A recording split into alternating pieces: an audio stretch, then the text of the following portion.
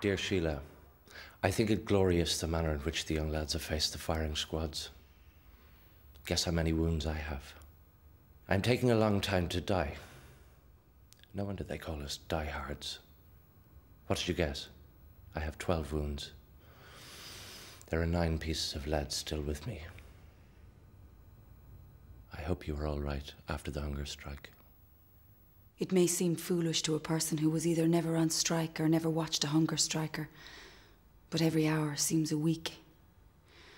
It's hard to describe it, but I really believe the greatest torture one can undergo is to watch one's relations on hunger strike. How Mary and Annie McSweeney preserved their senses was, I believe, a miracle. This idea of the doctors trying to get you off it when they think it's getting too dangerous always amuses me. What do they think we go on it for? Fun. There are very few people with any ideals. In theory, we all should be ready to go and fight the cause, but 99% of people aren't. They don't want to know.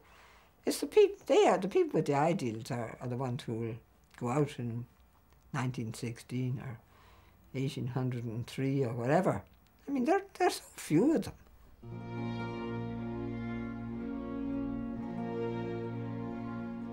The idealism of the Gaelic revival of the late 1800s had focused the minds of many, sparking a movement that would eventually lead to the setting up of Sinn Féin, the Irish Volunteers, and finally, the Easter Rising of 1916.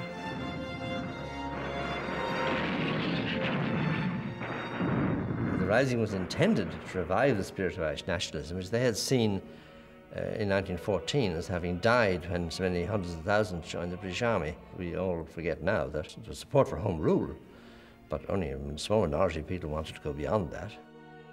In retrospect, I suppose Pearse was vindicated by the effect that the Rising had.